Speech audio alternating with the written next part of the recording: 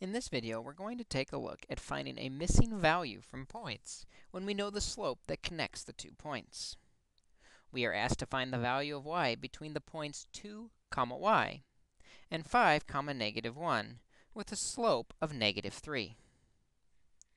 We recall the slope formula is m equals y2 minus y1 over x2 minus x1. To help us fill this formula in, let's clearly label each point in the slope. While we can label either point in either way, my suggestion is to label the point with the unknown value with the y as point 2. So we're going to call the one on the left point 2 and the one on the right point 1. This is going to make the algebra a bit easier as we attempt to solve this. The slope of -3, slope, you'll recall, is our m in the formula. So when we replace the m with -3 equals y2, remember they're x, y pairs. y2, we said, was the second point on the left, is just y, minus y1. y1 is -1 over x2.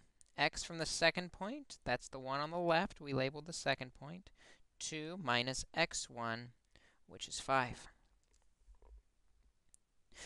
Let's clean this up a little bit. Minus -1 in the numerator is the same as adding. So we have -3 equals y plus 1 over, and 2 minus 5 is -3.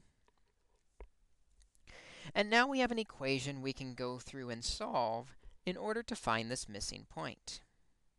We can clear out the unwanted denominator by multiplying by the LCD of -3 on both sides. The -3's divide out, and we get 9 equals y plus 1.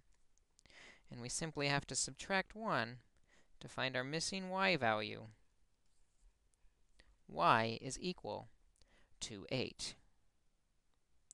Again, we clearly label our points and our slope and plug what we know into the slope formula. My strong suggestion to make the algebra simpler is to make the point that we are looking for with the unknown value our second point.